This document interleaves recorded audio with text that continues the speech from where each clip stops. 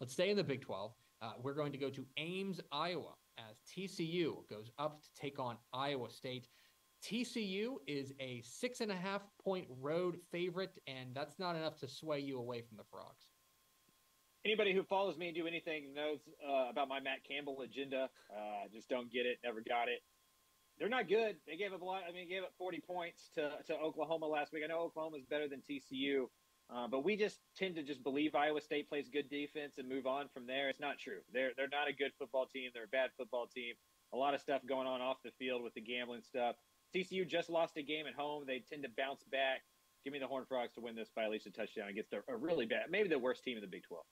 I will say that the over-under in this game is 53.5, and when Iowa State and TCU meet, they have hit 4 straight overs. So if you're interested in that, especially with a Iowa State defense that is struggling right now.